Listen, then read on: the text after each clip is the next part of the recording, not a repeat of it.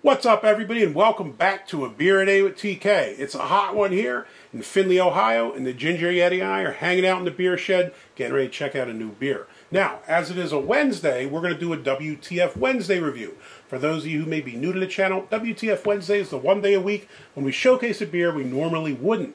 So sometimes that means we do stuff from the big boys like Bud Miller and Coors. Sometimes we try interesting offerings from microbreweries. And more recently, we've been trying to get them passport stamps up and check out some international sabor. You like that? I like that. I like that, yeah. So the beer we have today is called Imperial.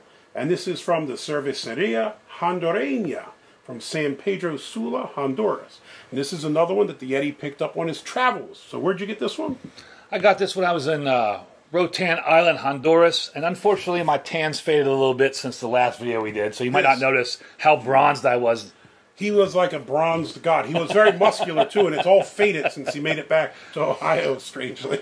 So speaking of passport stamped, I don't think, did I show you the picture of that passport stamp from Costa Maya? I think you sent me a picture of one that was really weird looking. So our first cruise stop was Costa Maya. They're like, oh, go over here and get your passport stamp. I'm like, okay, cool. I'd like to get a Mexican passport stamp. Although I've been to like Cozumel before, I've never had my passport stamp. You had to go into the jewelry store, which should have been my first clue this wasn't real.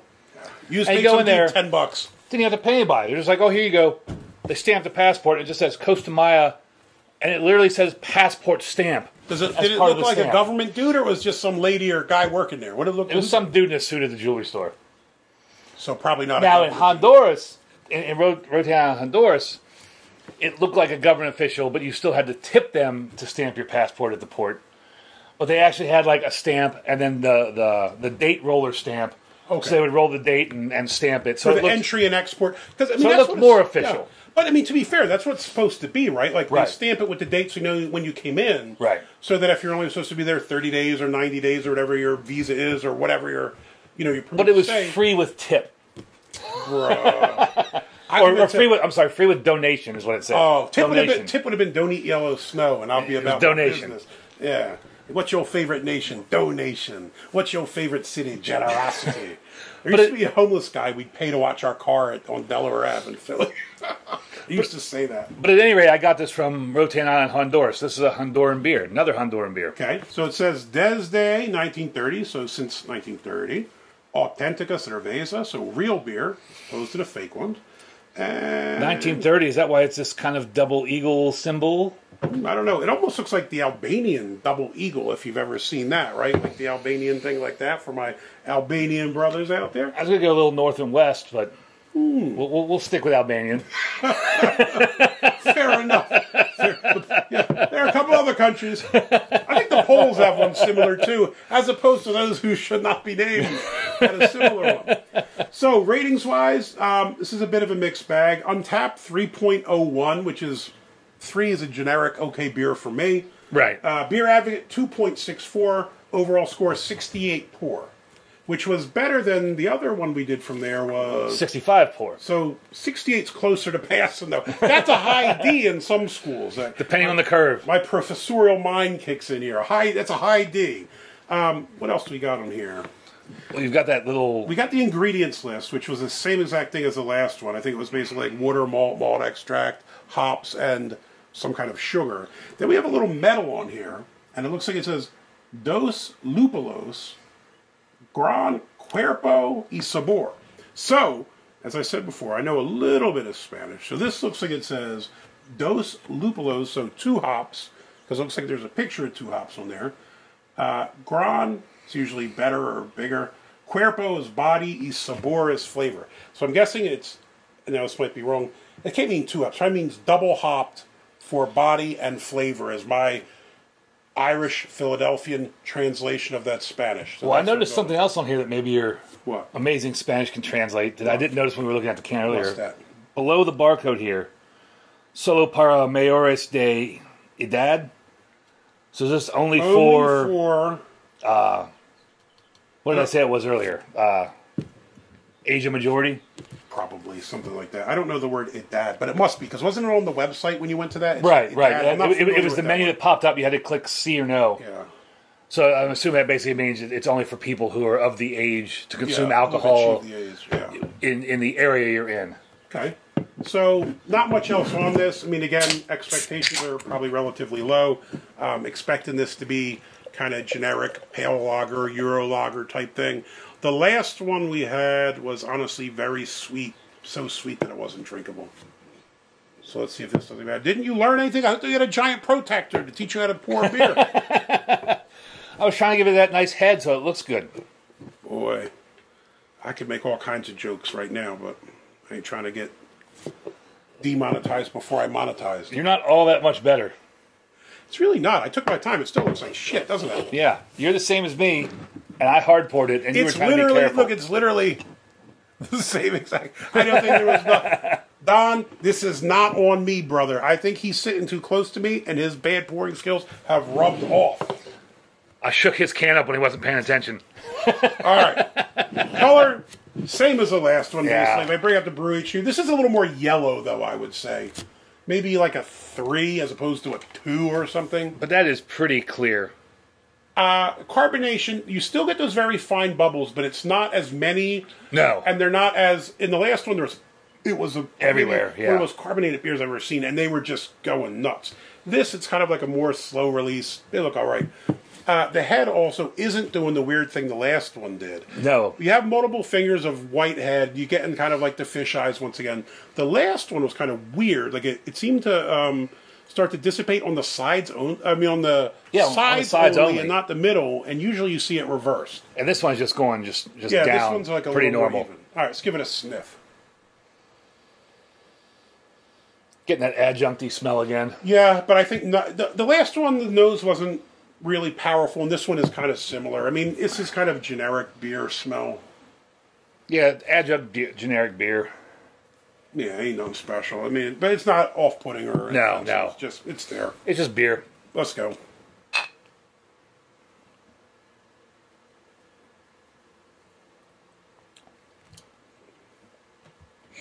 Body is light like the last one. Again, expected. The flavor on this is much better. Yeah, exactly. I was going to say much better. It's not. It doesn't have that The last one was... cloyingly sweetness to it. The last one was nasty sweet. Cloyingly sweet.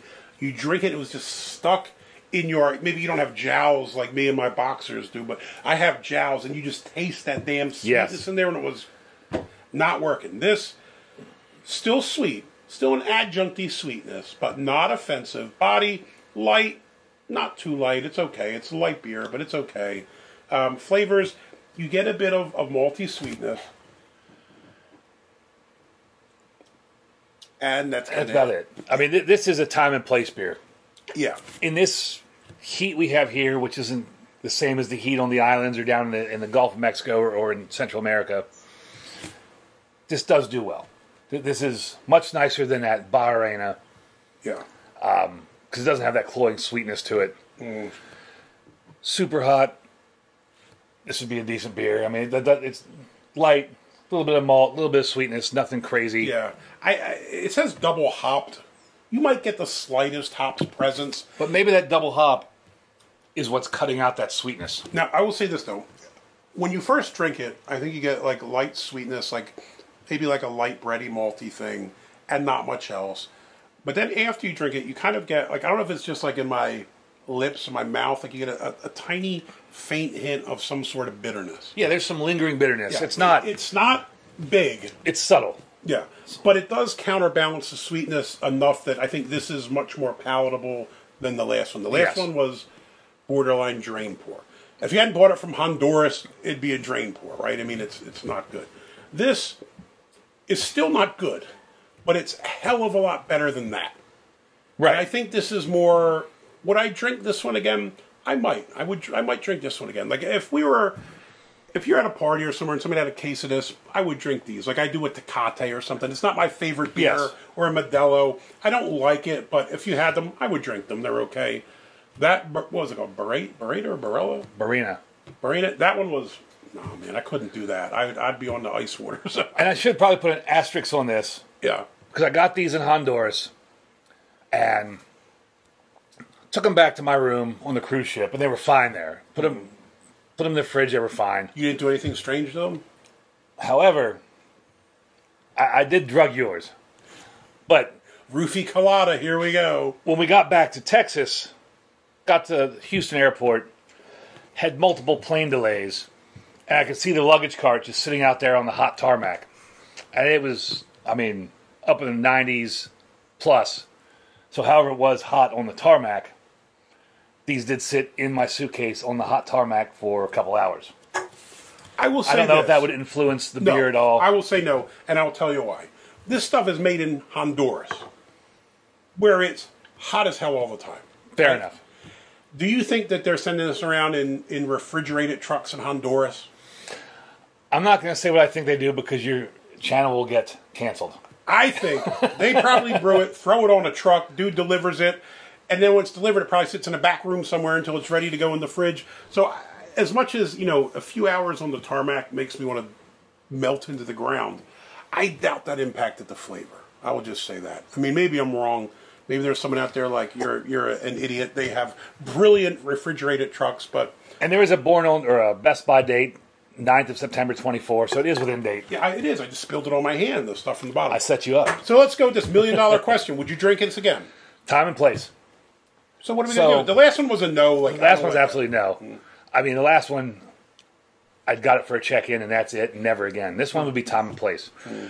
Back on Rotan Island, I'm sure if I ever make it back there again, I will definitely drink this. Fair enough.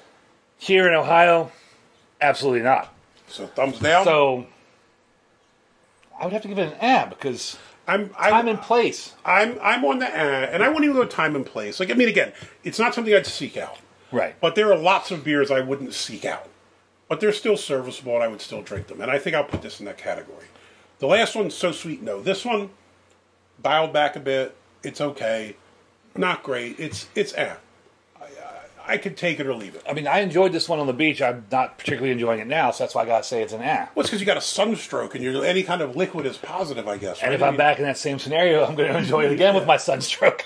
So is what it is. 2 ahs for this beer out of us. Hopefully you don't think our video is although it might be. It's okay. It's your prerogative to say it is. But if you like it, please give us a thumbs up. Hit that like button down below. If you want to see more videos like this, please hit subscribe. And if you'd like to check out the Yeti's adventures, go check out Ginger Yeti Road Beers. I have a permanent link to them down in the description. Ooh, excuse me. These beers have been very carbonated. Yes, they have. I usually don't burp a lot from beer, but these ones have been killing me.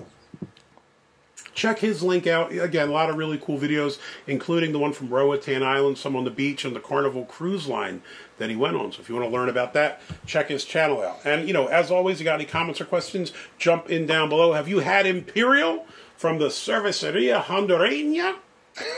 I'm trying to sound authentic. That's probably terrible, and I'm going to get banned from Central America now. But if you've had this, let us know what you think about it. Or are there any other Honduran beers? Like I said, we did 2 of them.